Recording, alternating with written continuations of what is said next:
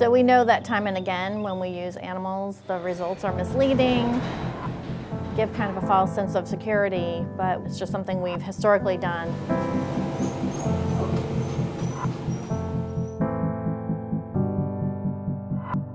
It's my job here to be advocating for animals in laboratories and ultimately ending the use of animals for research and testing. My career, I guess, began working in a monkey breeding and research facility for several years. I just really was shocked by how things were done, how the animals were treated, the quality of the science, and thought there has to be a better way. I think people assume because primates are so like us, they must be the best model. And we proved that is not the case when we ended chimpanzee research in the United States. Chimpanzees are the animal most genetically similar to us. We've proven that using dogs in certain toxicity tests is not predictive of humans, and that is true for other animals.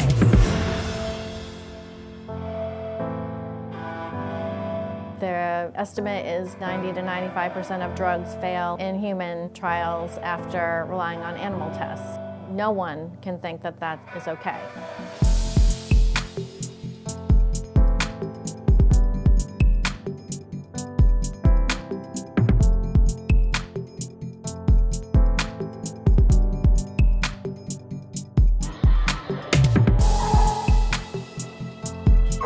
In some cases, we would argue that we're not getting the information we need from the animal test.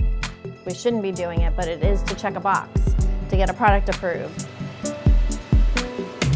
We've seen that with cosmetics testing. The industry agrees with us.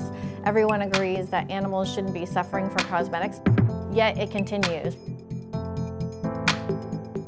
The entire European Union, India, dozens of countries have taken steps to eliminate cosmetics testing on animals. We were also the last country to end the use of chimpanzees in research. It is time for the United States to catch up. One of the harder parts of my job was when I needed to pick 10 males who were a year and a half old to 2 years old to send out to different laboratories. And I'll never forget, I went to the National Library of Medicine, and there was a paper that was talking about monkeys being used in painful dental experiments I was reading. And the monkeys used were the ones they sent.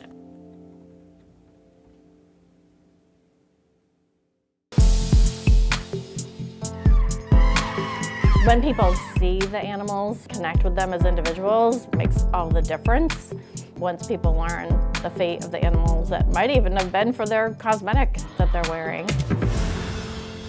you know, you have that drive to continue to make change.